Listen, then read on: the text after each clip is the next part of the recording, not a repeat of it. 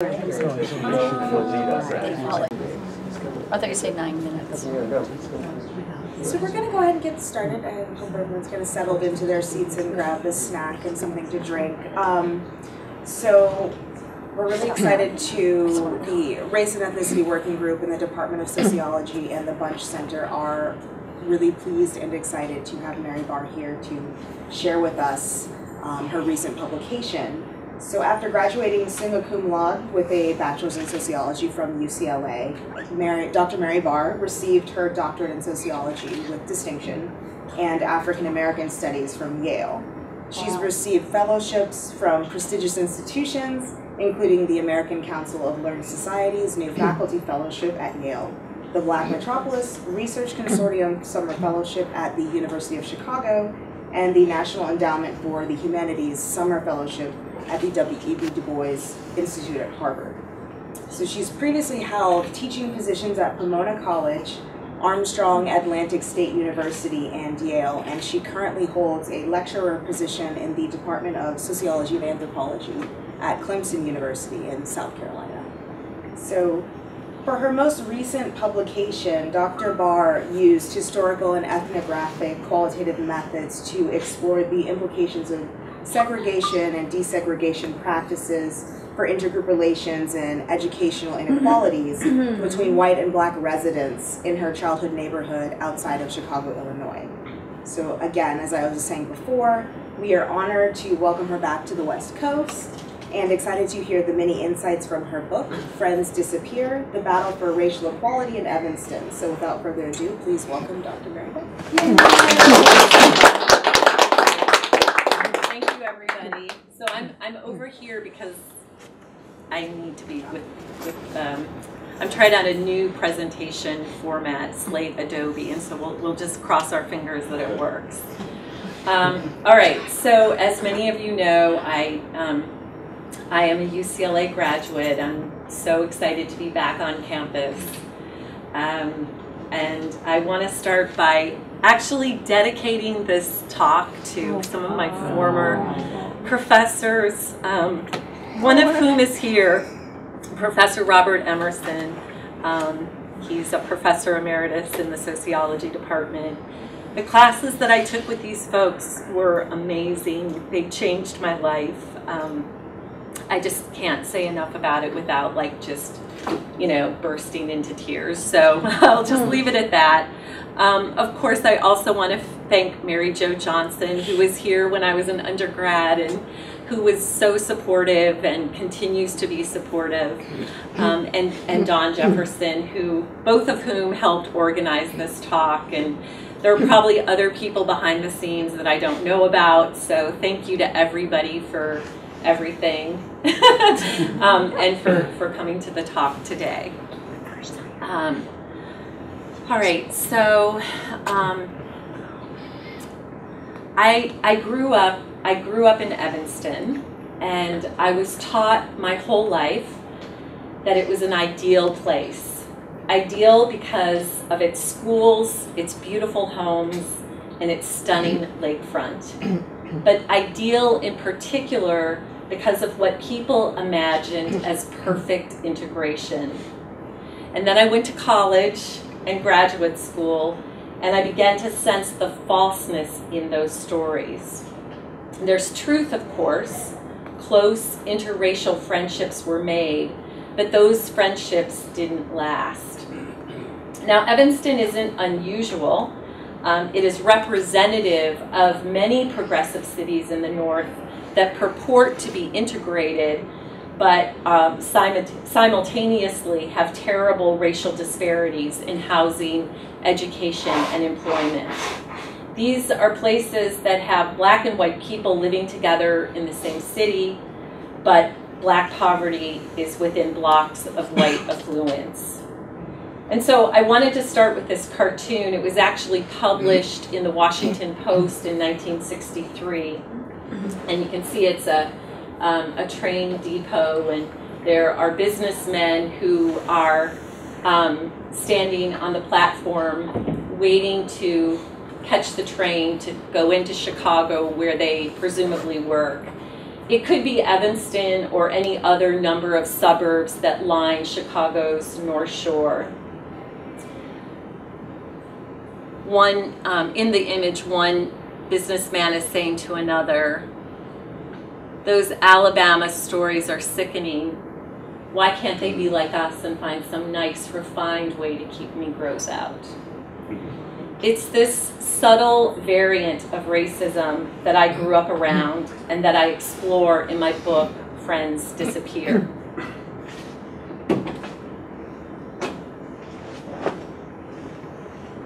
This is the photo that inspired the book. It's a picture of me and my friends taken in Evanston in 1974. The book examines how public policies and social practices shaped our life experiences and outcomes. It is based on interviews that I conducted with the people in the photo and extensive archival research. Evanston's civil rights movement provides the backdrop for our life stories. Now, it might seem strange to hear me say Evanston and civil rights movement in the same sentence, and that's because so much of what we know about the civil rights movement is about the Southern movement, right? So we all know who Rosa Parks is. We know she refused to give up her seat in Montgomery. We know about Martin Luther King's attempt to integrate businesses in downtown Birmingham, but we know much less about what was happening in the North. The fact is that what is now called the Black Freedom Movement was happening across the country, even in places like Evanston. So in the next photos that I show you, there'll be photos from Evanston's, again, civil rights movement. Evanstonians really came together to challenge the status quo, and I think that's important to note.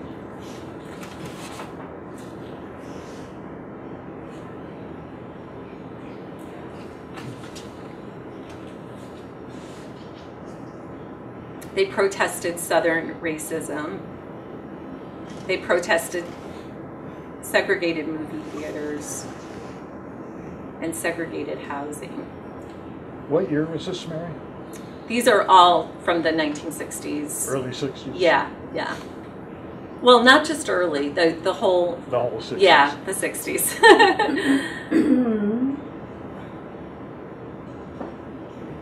This is a photograph of Reverend Jacob Blake. He led the fight for open housing. I wanted to just click through. As I said, I'm playing around with a new presentation mode. I don't know what to call it.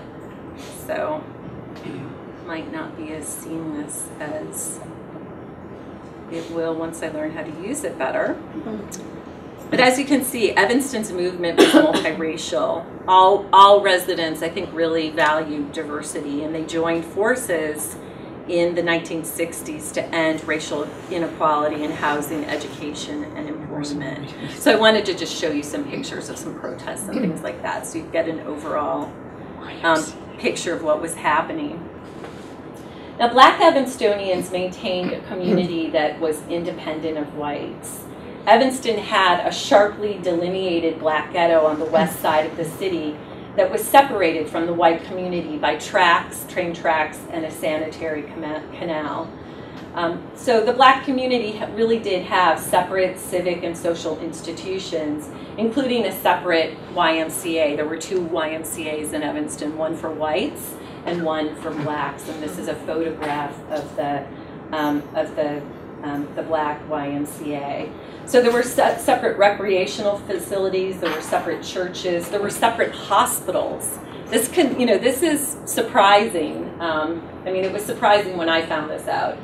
There were two hospitals, Evanston and St. Francis, who would not admit black patients or hire black nurses or doctors. And so the black community got together and raised funds and built their own hospital, community hospital, on the west side. There were separate schools. Foster School was the elementary school that most black children attended, and whites attended the others. Additionally, there was a large economic divide. Looking at our group specifically, the group that's in the photograph, which I believe is representative of the city as a whole, White families were really among the elite, while black families were members of the working poor. All right, so probably not everybody here has been to Evanston. So let me show you a map of Evanston and try to situate it a little bit for you. Evanston borders Chicago to the south. It borders Lake Michigan to the east.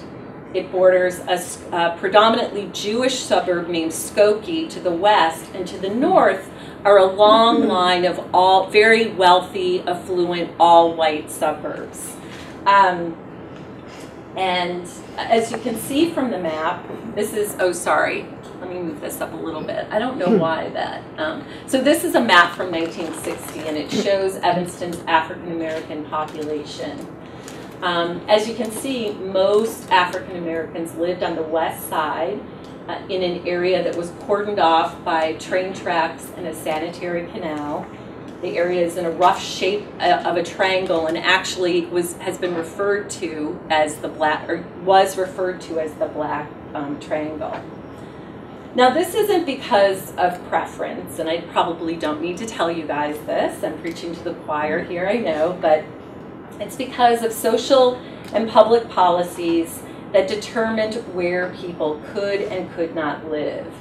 An early suburb, Evanston made room for servants and workers, including independent African American households, as long as they stayed on the west side, away from the lake. And this was accomplished at first by placing racial clauses in property deeds, specifying that homes could only be sold to white Christians. But after 1948 and the Supreme Court's decision in Shelley versus Kramer, which held that courts could not enforce racial clauses, realtors became the front line of defense for the white community. They refused to show property to African Americans located in white neighborhoods.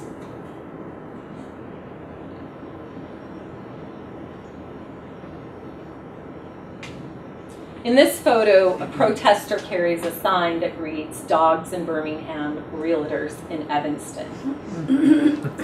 When our parents moved to Evanston in the early 1960s, they were directed to different sides of the city by realtors. The girls' parents bought homes in whites-only neighborhoods near the lake, where land was valuable and home ownership was high. Our fathers were professionals who commuted to work in Chicago, like the men in the cartoon that I showed you earlier, while our mothers stayed home to raise us. The boys' families were Southern migrants from the Carolinas. When they arrived in Evanston, they were steered west. These families rented homes in an area near industry, and as I said before, bound between a sanitary canal and railroad tracks. The boys' mothers worked as domestics, and their fathers were factory workers. So there were very clear class differences between our families in terms of wealth, education, and work. After settling, our parents enrolled us in one of 16 elementary schools shown on the next slide.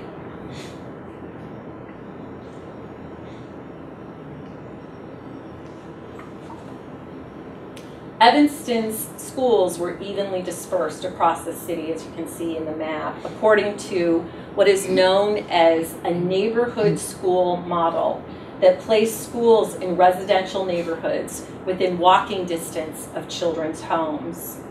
The combination of residential segregation and a neighborhood school system meant that the schools were also segregated. So my African American friends attended foster school on the west side, while me and my white friends went to schools in our neighborhoods. In 1966, the school board hired Dr. Gregory Coffin, a well-known educator from Darien, Connecticut, to implement the city's desegregation plan. And this is what the plan really entailed. Foster school was closed down, converted to a magnet school, and the children who attended Foster were evenly divided and dispersed to other formerly all-white schools in the city by bus, right? So it was really, the plan relied on a massive busing plan. Can you mention that you were going small? I'm sorry. The year, can you mention it again? Oh, this was, the plan was implemented in the fall of 1967. Thank you. Sorry, I don't think I did mention it. Because Dr. Coffin was hired the year before in 66, yeah.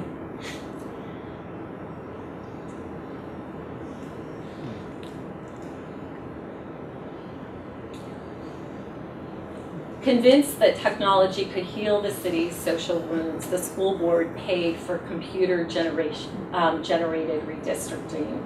So the school board hired technicians at the Illinois Institute of Technology to really come up with the new boundaries. And they did. They drew new boundaries, and students were reassigned so that each school had a quote unquote Negro to white ratio similar to the city at large. The black and white friends in the photograph that I showed you at the beginning of the presentation were among the first generation to attend the newly integrated schools. And so, as you can imagine, during my interviews with those folks, I asked them what they remembered about school desegregation, and I got a variety of responses. And so here, these are two quotes from my interviews, and also I think these are in the book as well. And I'll talk about each one. So Jesse had been he was an African American student, and he had gone to Foster, and he was transferred to Orrington School, and he had really positive memories. You know, he told me he loved that he got to get on the bus and go to a new part of Evanston that he had never seen before. You know, he really remembered it as being quite an adventure, right? And so he, as I said, his memories of the whole experience were really positive, and he felt like he had been singled out, like he'd been chosen. You know, he didn't understand that all of the kids in Foster got bussed out, right? And so he said, in part, they thought I was one of the gooder kids, so they wanted me to have a better chance, so they bussed me out over to Orrington School. Now, Chip, on the other hand, he didn't have great memories. He remembered very clearly, very vividly, the very first day that he arrived at his new school, Willard, and he said, you know, I kind of felt like we were, I wouldn't say caged animals, but the white kids and their parents were out there, and the buses pulled up, and everybody's mouths are open, but their eyes are wide open, and they're looking. Now, Chip had been at Foster for kindergarten, first, second, third, and fourth, and was bussed out for his fifth grade, you know, for his fifth grade year. So you can imagine how disconcerting that would be for a young child. You know, he was taken out of his neighborhood, away from his friends, away from the teachers and staff and principal that he knew so well for one final year, into a completely different part of the city with all new people. So I don't think it's a surprise that his memories were more negative. It's very interesting to me that when I asked the same question to the white kids in the photo, they had no idea that the schools had even desegregated. And I think that's because our lives didn't change as a result. The burden of desegregation was firmly placed on the backs of black children, right? We didn't notice a difference because nothing really changed. So like I said, black children really bore the brunt of the plan. First, they lost their neighborhood school, right? Second, they had to get on buses now to go away to school, and what that meant is that they had to wake up earlier. They got home later at the end of the day. When school was over, they had to leave immediately. They had to jump on the bus right away. And that meant that they couldn't participate in co-curricular or extracurricular activities. They couldn't take part in tutoring or study hall or any kind of intramural sports. They couldn't hang around after school on the playground, right? Also, this really, I think, prevented interracial friendships from developing. The biggest problem of all, however, was that the elementary schools did not have cafeterias. Because of the neighborhood school model, right? Where schools were located in neighborhoods so that small children could walk back and forth. The schools had been built without cafeterias. And so children walked home for lunch and then walked back for their afternoon classes. But bused Black children no longer had that option. They had to bring their lunches with them, and while their white classmates walked home for hot